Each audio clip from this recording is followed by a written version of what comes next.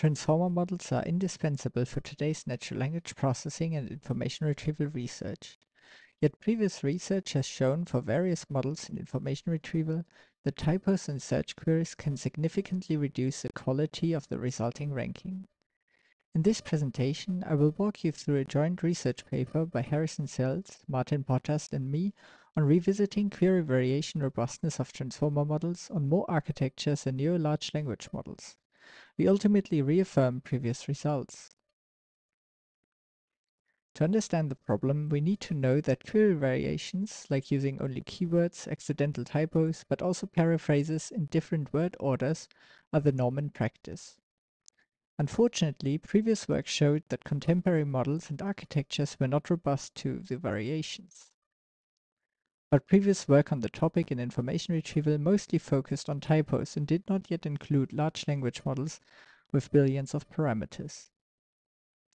With our work, we close this gap and observe the same robustness issues for recent models as well. Before I go into the details of our experiment, here's a quick overview of how embedding models are used in information retrieval for so-called dense retrieval. The key idea is that embeddings of a text are thought of as semantic vector representations. As depicted in the graphic on the right, with BERT used as an embedding model, when the user of a search engine issues a query, the query's embedding is calculated and the documents are ordered by the similarity to the query in the embedding space. If the embeddings are truly semantic, this means that the semantically most similar document to the query will be returned to the user in the first position. In our experiment, we used various embedding models for dense retrieval and measured their robustness.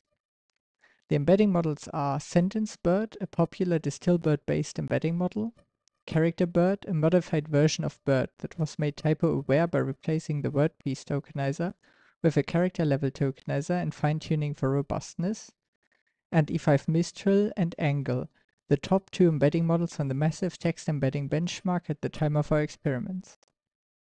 E5 Mistral is based on Mistral and marks the largest embedding model we tested with 7 billion parameters.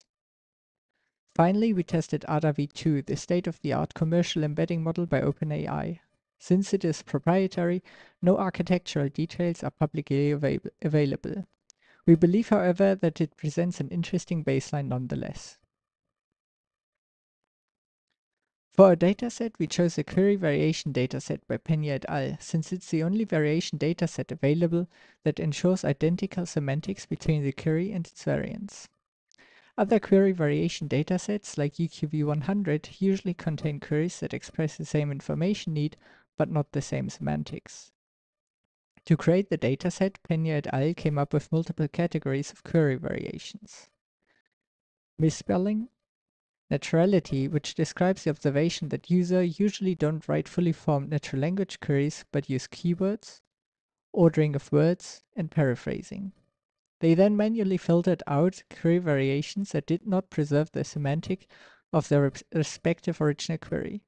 The rightmost column shows the number of queries per transformation that remained. Our experiment is split into assessing ranking robustness and embedding robustness. To evaluate ranking robustness, we evaluate the embedding model M as a dense retrieval model, once using the query variants and then using the original queries. This gives us two NDCG effectiveness scores, which we subtract to get the robustness score. This delta NDCG should ideally be 0, since the model should be equally effective on the variations and the original query. If delta NDCG were positive, it would indicate that the model performs better on the query variant. Our setup to measure embedding robustness looks similar. We embed the query variants and the original query using the embedding model and then need to compute their similarity. The first metric that may come to mind for the similarity is cosine similarity. Perhaps surprisingly, it does not work, however. Before continuing, you may pause the video and ask yourself what the expected cosine similarity is for two arbitrary texts.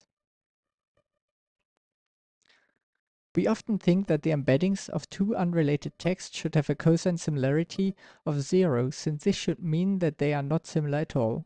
However, in the graphic, we can see the distributions of cosine similarity for all pairs of queries in the dataset. Only for sentence BERT is the expected cosine similarity even close to 0. This shows that a high cosine similarity does not necessarily indicate high semantic similarity. A cosine similarity of 0.71 is quite high but indicates unrelated semantics for character BERT. The reason for this is that the embedding vectors are directionally localized. This further means that cosine similarity can't directly be compared across models. A cosine similarity that is high for sentence BERT may not be high for character BERT, for example. To mitigate this, we adjust cosine similarity for anisotropy by remapping it such that a value of 0 indicates unrelatedness and a value of 1 means semantic identity. We now use this to measure the embedding's robustness. For ranking robustness, we find that in most cases the query variations reduce effectiveness, and effectiveness degradation is statistically significant. We also generally observed a smaller spread of delta NDCG on Antique than on TrackDL in every category except naturality, which on Antique all models are least robust to. For embedding robustness, we can observe similar trends. In general, all models are most robust to ordering and paraphrasing, and character BERT is the most robust model on misspelling, which may be expected due to its architecture and training. On all other categories, however, Angle is the most robust with the highest median and smallest spread. Interestingly, the biggest model of the bunch, E5 Mistral, is in the median, similarly robust to the best model in each category, but exhibits a larger spread, while it's also the most effective model in every category. To conclude, we find that none of the embedding models we tested were robust as embedding models or ranking models. Simply scaling up the transformer architecture seems to improve robustness, as E5 Mistral shows, but interestingly, E5 is least robust to naturality, possibly because it was pre-trained on fully formed natural language text. To investigate further how general robustness may be improved, we noted that today's LLMs exhibit impressive zero-shot effectiveness on natural language tasks. Given that E5 Mistral is based on an instruct LLM and can be prompted, we investigated if simply prompting for robustness can help. E5 Mistral's authors instructed Mistral to, given a web search query, retrieve relevant passages that answer the query. We tried variations of this instruction in completely different instructions and plotted them. Here, the X marks the author's instruction and the points mark the effectiveness of our instructions on the original query in misspelled variants. The black line marks ideal robustness since it denotes the exact same effectiveness on the original query in typo-induced variants. We can see that none of the instructions we tested significantly improved beyond the author's prompt, and more effective prompts are more robust, but we could not find a significantly more robust prompt. The problem with prompting is its inherently discrete nature, such that we alternatively tested how training on a training set from Pena et al.'s transformations affects robustness. To test this, we fine-tuned character BERT and prompt-tuned E5 Mistral.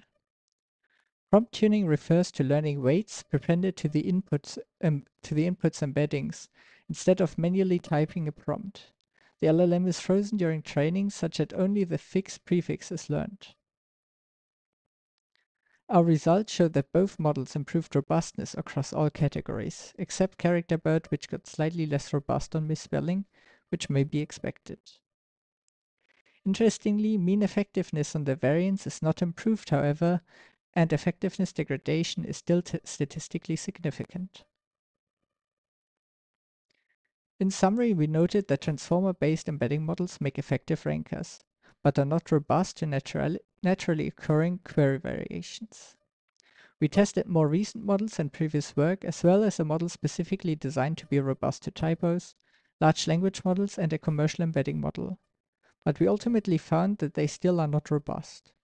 We could further improve robustness, but not effectiveness, by fine-tuning and prompt tuning, and conclude that, to create more robust models, we need more query variation datasets that ensure semantic identity on more categories than just misspelling.